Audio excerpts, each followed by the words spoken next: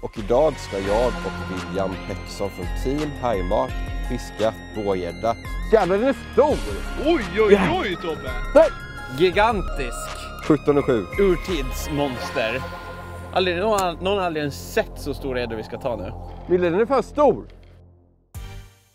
Vi har precis vaknat upp här i vandrarhemmet Mastbäcken i Gamla Beviken. Och idag ska jag och William Pettersson från Team Heimat fiska för mig mitt första spinnpass efter vårgädda det här året.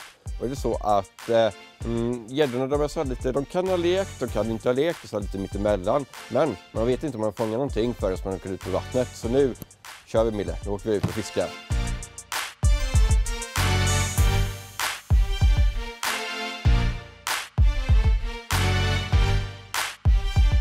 Nu har vi kommit fram till platsen och ska strax börja fiska.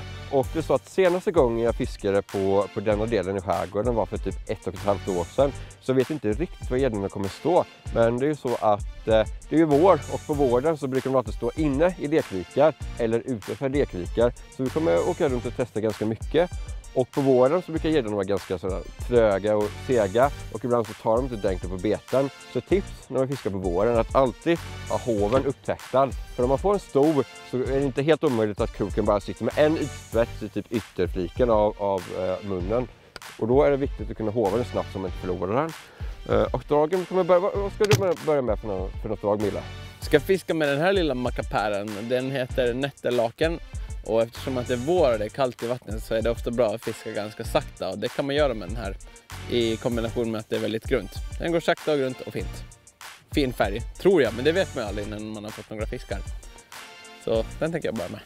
Och alltid när jag fiskar så tycker jag om att börja med lite olika drag. Typ en börjar med paddel och en börjar med en tail. Men här är det faktiskt så grunt. Så nätterlaken är typ det enda betet jag kan köra med utan att gå i botten.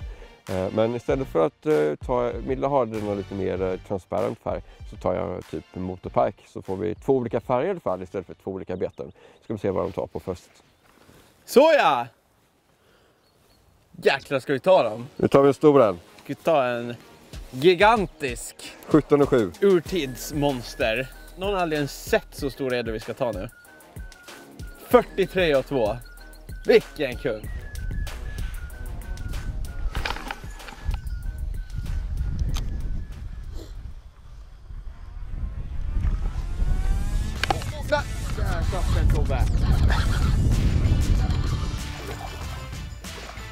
Så nu vet vi vad fisken är, Mille.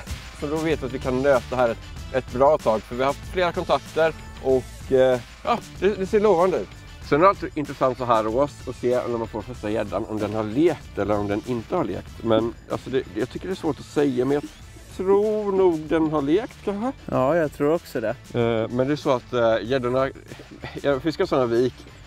Hälften av gäddorna kan ha lekt och hälften av gäddorna kan vara olekta. Så detta betyder inte att vi bara kommer få smala gäddor idag. Utan det betyder att det finns gädda här och det är bra tecken. Perfekt. Snyggt, Tobbe. Då är vi igång, Mille.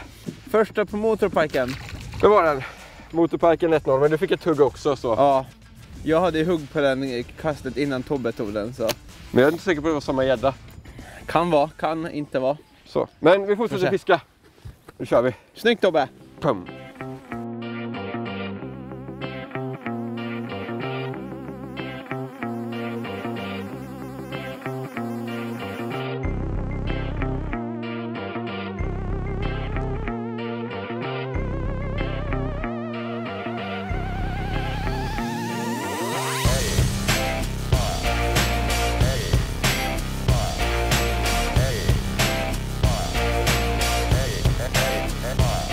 Jävlar, den är stor! Mille, den är för stor! Oj, Tobbe! Nej!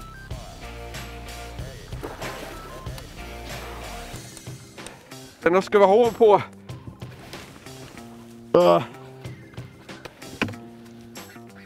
Den var fan grov alltså. Åh, snyggt! Ja. Går det bra? Så ja, Tobbe! Ja! Hyfsad gädda. Det är ju ingen monster, men en ganska bra start för var gädda nummer 2 då.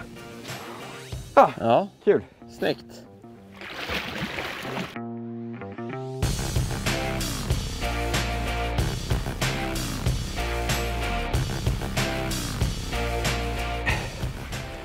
Här har vi henne.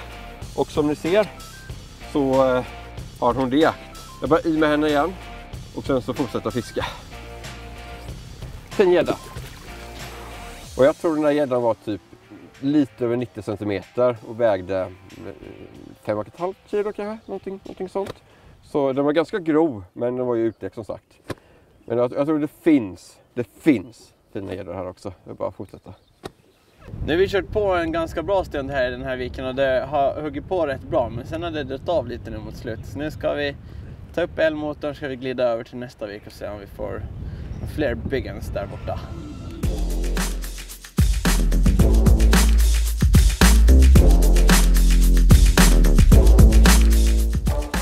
Nu har vi kommit fram till vik nummer 2 här och denna viken är precis som förra viken väldigt grund. Men det som skillnad här är att förra viken var väldigt liten och grund. Denna viken är avlång och ganska stor. Så att jag vet inte gäddor här, men jag vet inte riktigt var de kommer vara. Så det vi kommer göra nu är att vi kommer ta i elmotorn här och sen så kommer vi bara åka jäms med vassen här och kasta oss fram. Och sen så ser vi om vi hittar någon fisk. Och där vi hittar någon fisk, där kommer jag ankra upp och sen så har vi ett par.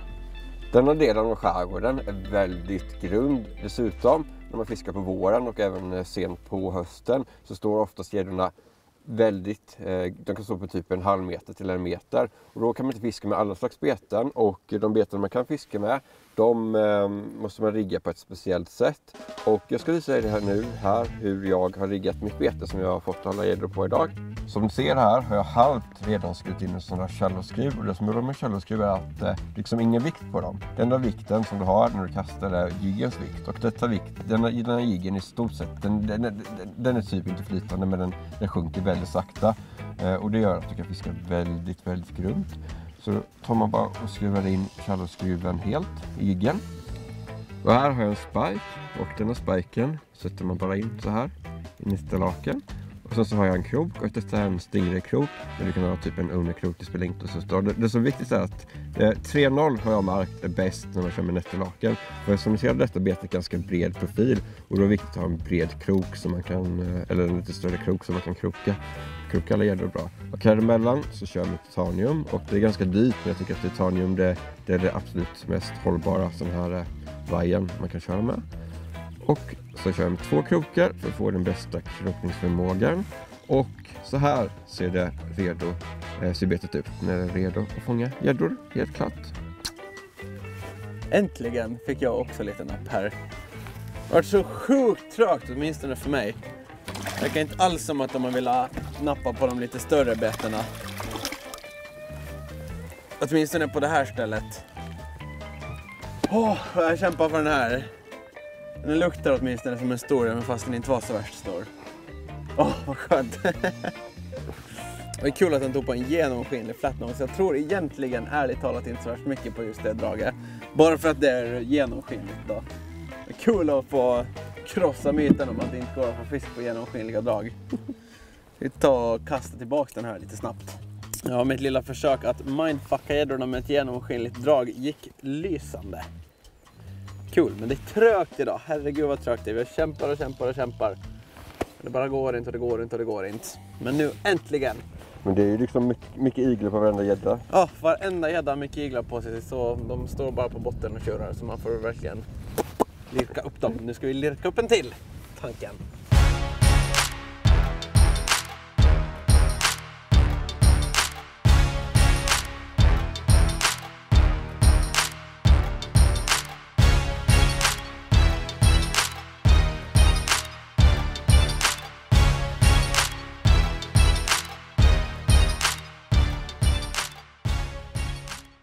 Alltid när typ vi i Team Galant ute och filmar, då får vi se döda djur. Vi har sett en död gädda, vi har sett en död svan, förra våren såg vi ett par döda grisar. Och igen så har vi hittat ett dött djur. Och återigen så är det en död gris som ligger där inne. Och den är fan äcklig. De här vildsvinen, de går ut hit, så här på isen.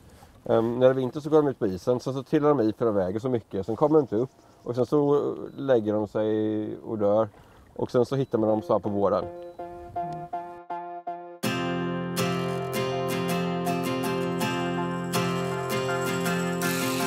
This is the hour, the darkest place. Dante's Inferno, the devil's maze. It's a good world gone bad.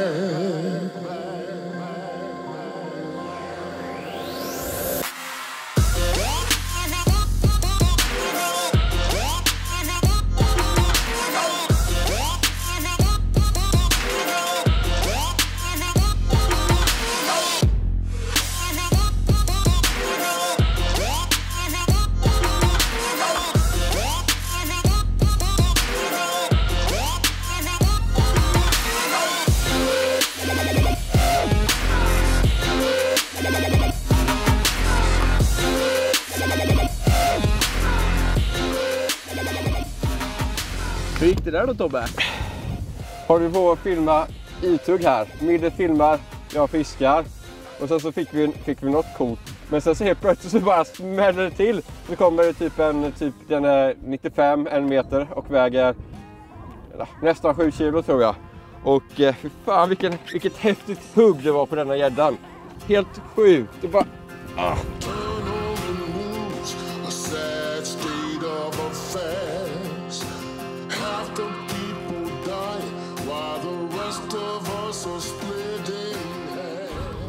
Titta, den är så fin alltså. Och det bästa med att den är rätt så grov.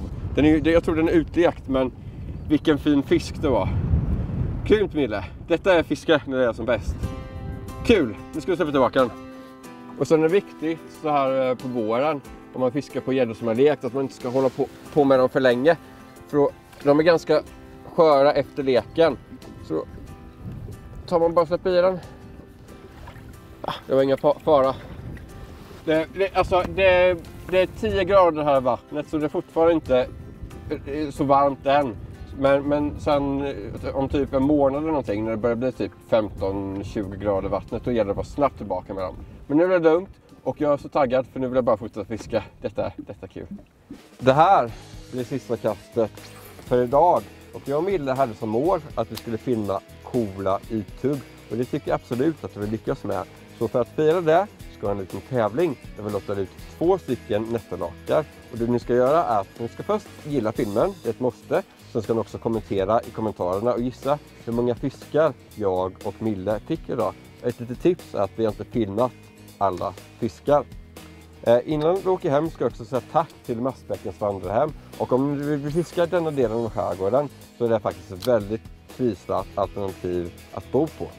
Så länkar finns i beskrivningen. Så också till att prenumerera på kanalen för fler fiskefilmer som denna. Och sen så får ni ha det så bra, så hörs vi. Tja, skitfiska på er!